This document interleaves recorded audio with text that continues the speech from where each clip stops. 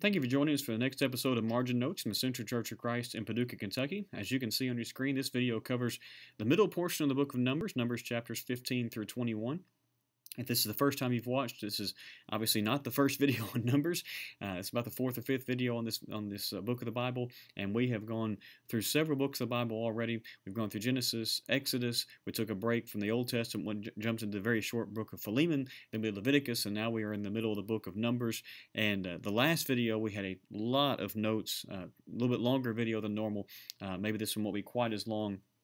Well, there's several notes to share, but we hope that each of these encourages you in your Bible study. As I always say, we encourage you to write these notes down in your own notebook or something, or a file on your computer. Study them and see if they're worthy of putting in your Bible. Something that will help you in your Bible study, because we want your notes to be your notes.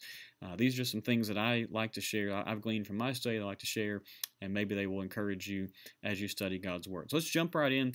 This time, Numbers chapter 15. In fact, before Numbers chapter 15, above the chapter, as you have a section that deals with sacrifices and all these sorts of things. Why is this placed here after the people have started to wander in the wilderness? They're defeated in battle at the end of chapter 14. This is a very long note. I know you may want to summarize it or something like that, but I have that this chapter is likely placed here. In other words, after all this travelogue stuff, to remind the upcoming or oncoming generation to obey God. You've got that found several times in this chapter. Following the events of the previous two chapters, where the older generation didn't, where they rebelled, where they were fearful, where they wished we'd gone back to Egypt and all of that, and now he's telling the upcoming generation possibly, don't be like that. As you come along, make sure you are faithful. These notes that are longer, by the way, I'm going to move on, but feel free to pause the video to write these down or take a screenshot or something as we move along, so the videos aren't just me sitting here waiting for people to write something down or guessing how long it'll take to write something down. But that's what I have before Numbers chapter 15 begins. Numbers chapter 15 verse 13 has a very interesting phrase. The verse says, if I can find the verse, here it is. Every native Israelite shall do these things in this way, in offering a food offering with a pleasing aroma to the Lord. Now, all of these commands are for the wanderings, but also when the people come into the promised land. This is a section about sacrifices in Numbers chapter 15. But that doesn't say every Israelite. It says every native Israelite, which probably just means full-blooded. But there's also a possibility that it could be a subtle reference to God's faithfulness, because a time would come when these people would be the ones who were native to the promised land. It would be Israel. It wouldn't be called the promised land 300 years later, 400 years later. It would be called Israel, because these are people who were there. Now again, it probably simply means full-blooded Israelites, but there is a subtle reference there, I believe, to God's faithfulness, because many of these commands, yes, they were for that time, but they're also forward-looking through the time when the people would be in the promised land in Israel. And so you could have a subtle reference to that here in that little word, every native Israelite, in Numbers 15 and verse 13. All right. Numbers 15 and verse 30, you've got some passages here about the difference between unintentionally sinning and intentionally sinning. In fact, in verse 27, you have the phrase, if one person sins unintentionally. But then verse 30 begins the word but. But the person who does anything with a high hand, whether he is native or a sojourner, reviles the Lord, and that person shall be cut off from among his people. With a high hand is a phrase we don't use very much. This is intentional or deliberate sin. That's why that word but begins the verse. Verse 27, if someone sins unintentionally. Verse 30, but if someone sins, if I may paraphrase, deliberately, intentionally. And then likely, that's why verses 32 to 36, where you have someone who breaks the Sabbath by gathering sticks. It's a very brief account. It seems like it just kind of stuck in there. It's probably there to illustrate this point. This person knew the law, but didn't follow the law. He was intentionally sinning. He was sinning with a high hand.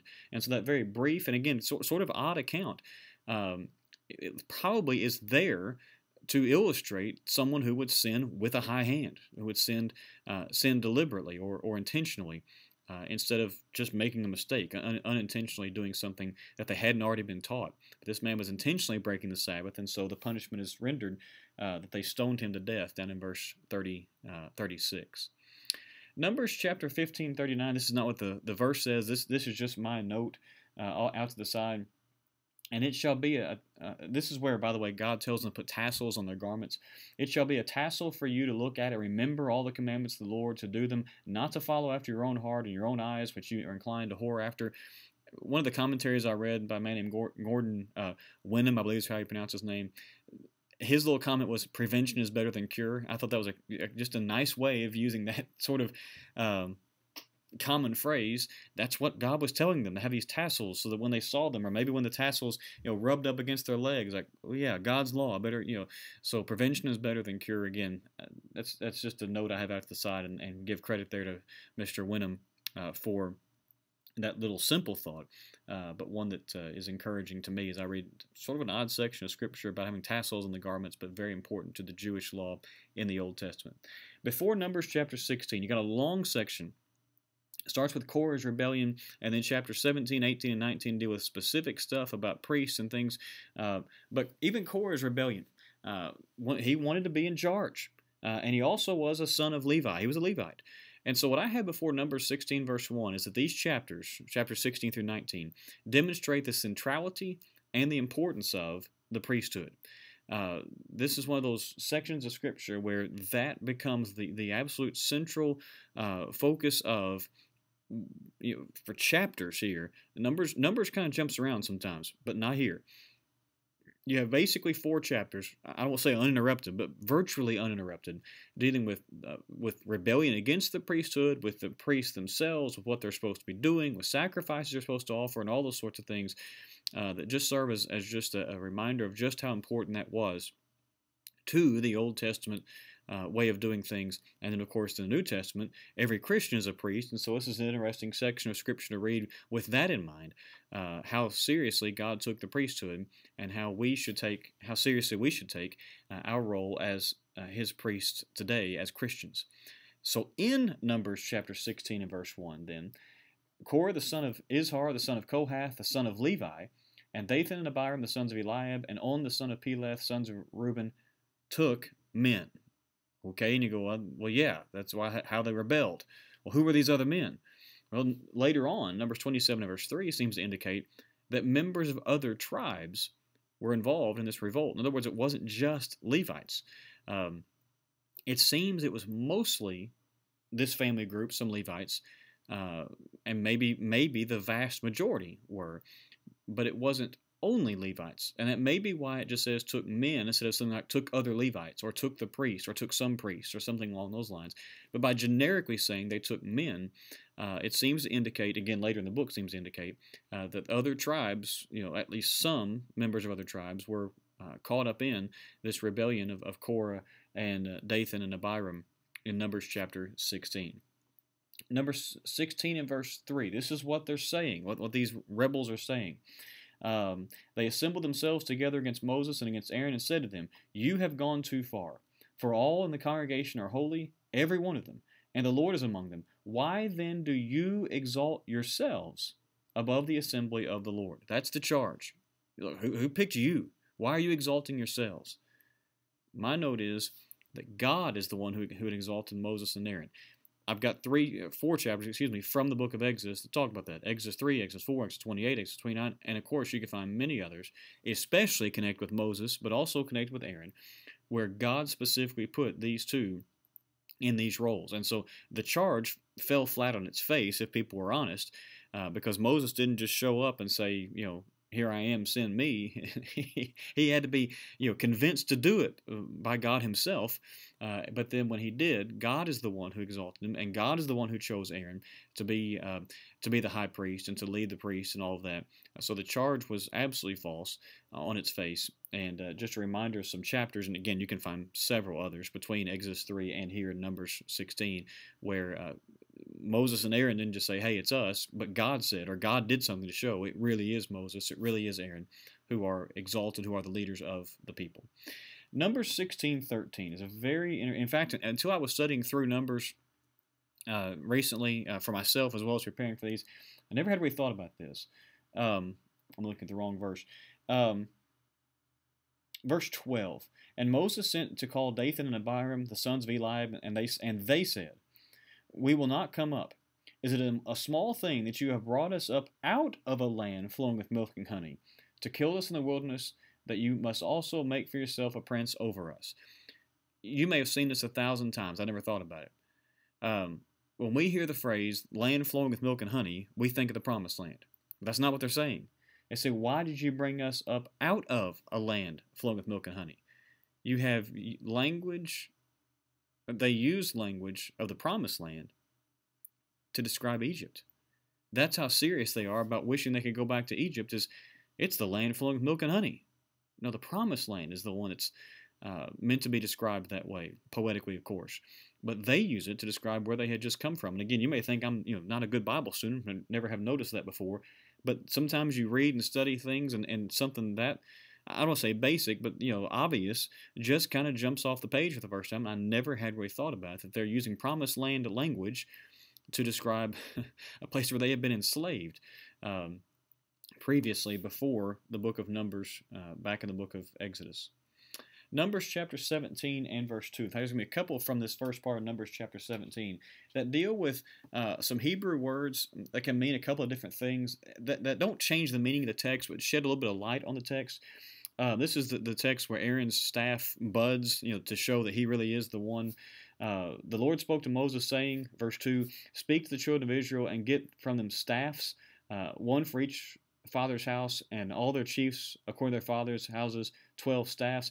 Write each man's name on his staff. Now, it is true of the word staffs, plural in that verse, but it becomes more clear with the singular word staff. This note does anyway. That the same Hebrew word means staff, as it does here, and tribe. So it's a bit of a play on words, a bit of a play on object, I guess you could say, that yes, they took a staff or a rod, and yes, they were to write or engrave their name. But the play on words basically is that they were tribing their tribe. They were inscribing the name of their tribe on something that could also mean tribe, or also mean staff. Again, the text means what it says. I'm not trying to play tricks with you, but it's just an interesting little use of a Hebrew word that can mean more than one thing, to make just a beautiful picture there, a powerful picture of what's going on. That is also found later in this same text in verse 8. On the next day Moses went into the tent of the testimony, and behold, the staff of Aaron for the house of Levi had sprouted and put forth buds and produced blossoms, and it bore ripe almonds. Now again, that means exactly what it says. Okay, I'm not trying to question the text or anything else. But by specifically giving that detail, it produced blossoms. Again, it's possible there's a little bit of a play on word in Hebrew, because the same Hebrew word translated as blossoms is used in Exodus 28:36 and Leviticus 8:9 for the high priest's headdress. What was Aaron being proven as here? That he was the real priest. And so by specifically including that detail, yes, it had blossoms on it. There's no question about that. But the Hebrew word specifically used here was also one that described the headdress of the high priest. And so, again, we're not trying to play tricks with the text. We're just saying that some of these words mean several different things. And when you put those together, it adds a little bit more flavor to things. It helps us to see that all of this really was through the providence of God. And at times, like the thing with staff, maybe there's a little bit of play on words, staff and tribe, staff and clan, so again, just interesting little notes there, little plays with the Hebrew that help us to understand the text, not question the text, but see some connections to some other things. Numbers 18 verse 19, you got a very, I won't say unique, it's found elsewhere in Scripture, but rare phrase to describe something between God's people and the Lord. Numbers 18:19 says, all the holy contributions that the people of Israel present to the Lord I give to you and to your sons and daughters with you as a perpetual due. It is a covenant of salt forever before the Lord, for you and for your offspring with you. That phrase, covenant of salt. Now, obviously, you can look online, you can really technical commentaries and find pages of information about what that specifically means, why that'd be worded that way. Well, you probably don't have room in the margin of your Bible to write pages of material. So here's what I have. It's indestructible. Salt's a preservative. That's probably at its extremely most basic level why that picture or that object is used to describe this covenant. Salt is a preservative, and so it's a saying this is an indestructible or a preservable, if that's a word, covenant between the people and God. Is there more to it than that? Undoubtedly there is. But at its most basic level, it seems to me that would make a lot of sense and just a basic understanding of why that, again, fairly rare phrase is found there and a few other places in the Old Testament as well. Numbers 18, verse 29, as you see, one very simple word there. Let's read verses 28 and 29. Even though they're longer verses, it will actually kind of set up where this is going. Verse 28 says, "So you shall also present a contribution to the Lord from all your tithes, which you receive from the people of Israel. And from it you shall give the Lord's contribution to Aaron the priest. Out of all the gifts to you, you shall present every contribution due to the Lord. From each its best part is to be dedicated." Now, that's obviously a principle throughout Scripture. We give God our best. But it's interesting that the word literally means fat, not best. It literally means from each its fat part.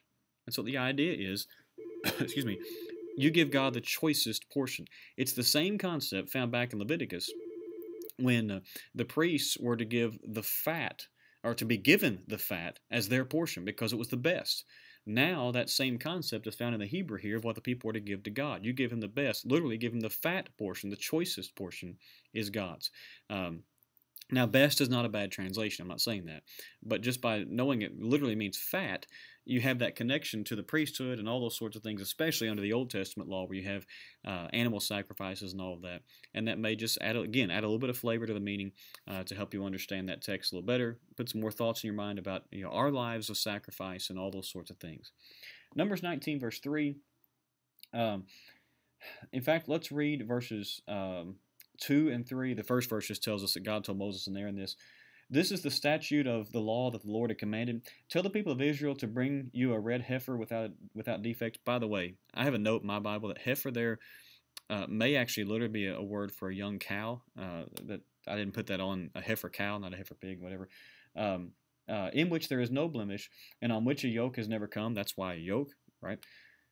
"And you shall give it to Eleazar the priest, and it shall be taken outside the camp and slaughtered before him." Now the question becomes, why wasn't this given to Aaron? Why was it given to Eleazar and not Aaron, this thing that was to be taken out and slaughtered? It's likely because the high priest wouldn't be unclean by slaughtering this animal. And so Eleazar, this is not technically the way of putting it, sort of an understudy, if you will, of Aaron. Again, that's not technically correct, but it's just a simple way to picture it.